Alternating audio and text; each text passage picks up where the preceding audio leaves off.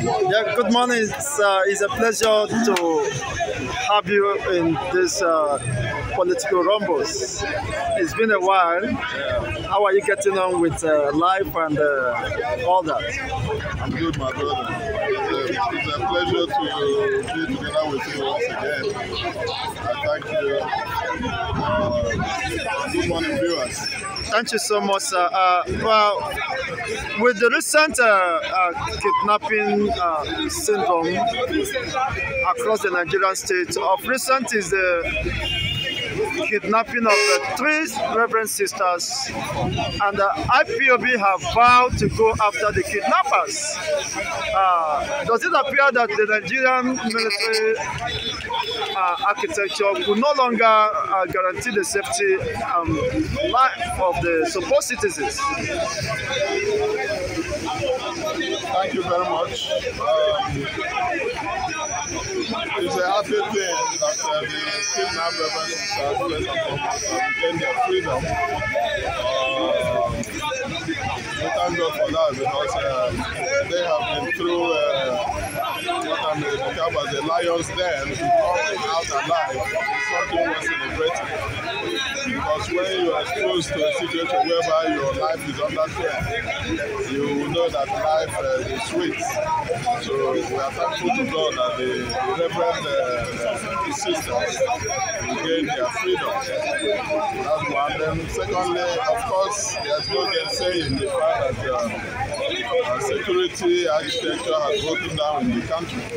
And so people are at liberty to pick up people at will.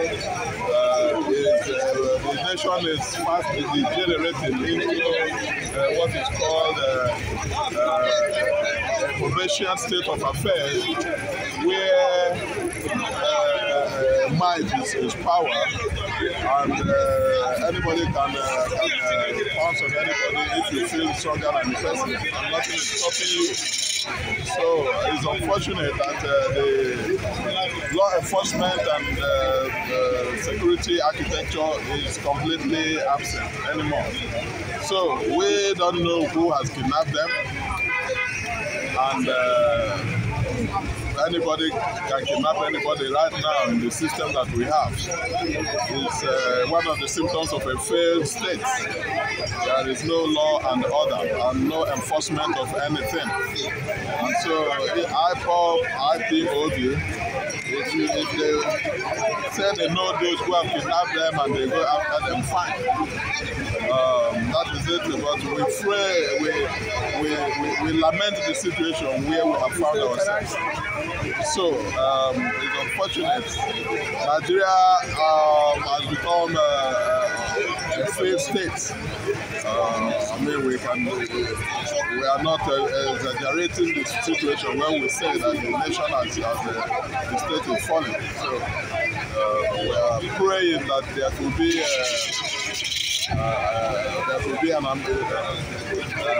that we could get to a situation whereby we can begin to build our nation from scratch, from the ground level up. Yeah, could that be possible with the same system? How do you see it? The possibility of rejecting the system? I mean, charting the way forward without a deliberate and intentional, of course, move to address, of course, myriads of problems, of course, bordering on existence as a people. Yes, it is said that you don't solve a problem with the same mindset with which you created the problem. You have to step out and beyond where you were, where you modeled yourself into that tangle of a problem. What am I trying to say? We cannot solve the problem without, first of all, curing ourselves of the mindset that got us into that problem. So there has to be a paradigm shift. There has to be an existential overhaul of who we are. We have to step out and do something differently. We can't claim to want to solve this problem by continuing with everything that we have been doing wrong. How do you mean by a paradigm shift? Paradigm shift in the sense of there should be a real national reorientation, a real national rejig of our system, a new understanding. Okay, we have to get into ourselves and begin something anew. We have to change things. Okay, we have been going at this for a long time, and look at where it has gotten us. What am I trying to say?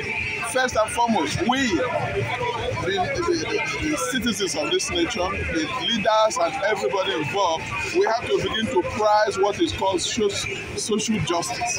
We have to begin to input social justice in our system.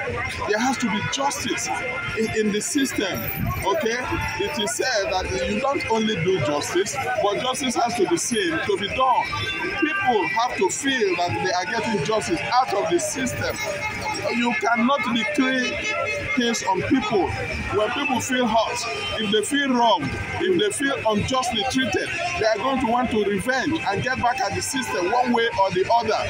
Who are the terrorists that we're having? Who are the kidnappers? Who are the people turning the system around? Most of the people who are the aberrants that we have, the armed robbers, most of them are the people that the nation have failed or refused to educate when they were in that part of their life that needed to be educated. They were not educated, so some of them are getting back at you. Do you understand me? Yes. So that is the way it is. If the so-called elite refuse to educate the children of Nigeria because they are not their children and they're educating their children, sooner or later, those people that you refuse to educate will make it impossible for your own children that you're educating to enjoy the system. I think the government, federal government is not learning lesson either. And owing to the fact that the sustained ASUU strike, of course, have lingered more than necessary. This involves undergraduates, which are predominantly Nigerian children, Nigerian youths. And the government is paying lip service to make sure that the people, these children, undergraduate, return to the classes to complete their academic pursuits. Could that portend a more greater problem than we, of course, foresee? Of course, it will. Of course, you will. It will, because if the Nigerian children cannot go to school and are being forced out of the schools, and the education is allowed to collapse in the country, then that means Nigeria will be a country without a future. It is said that the future belongs to the youth. So if the future belongs to the youth, what kind of use are you having for the future? A youth that are not educated, a youth with parents who were educated and grandparents and great-grandparents who were educated, but who could not be educated. So where is the future? That means a nation without a future is already stifled, is already dead. Okay, ab initio. So it's a very great problem. Education is one of the biggest legacies you can leave, okay, to the children and for the future. So if they are not going to school, it's a terrible, terrible situation that the government in power can sit and allow the university system and the children, undergraduates, to stay at home for upwards of 6 months. 6 months, half a session, okay, and they are dragged back. It is unfortunate. It is terrible. Okay, they are there to find solutions to problems. It's not to find excuses. It's not to be helpless. It's not for their hands to be tied, but to find solution wherever it lies. There is a solution to every problem. If you are willing to do what is right, you will do it. You will find the solution, and then you move on. That is the way it is. We cannot be in a lockdown and then fold our hands and then pretend play dead, fold ourselves on the cloth and pretend to be asleep or dead or helpless. It is sad, and then you begin to wonder: do we really have leaders in this country? Do we have a government? Thank you so much for this exciting moment with you, Mr. Austin. It's a pleasure having you.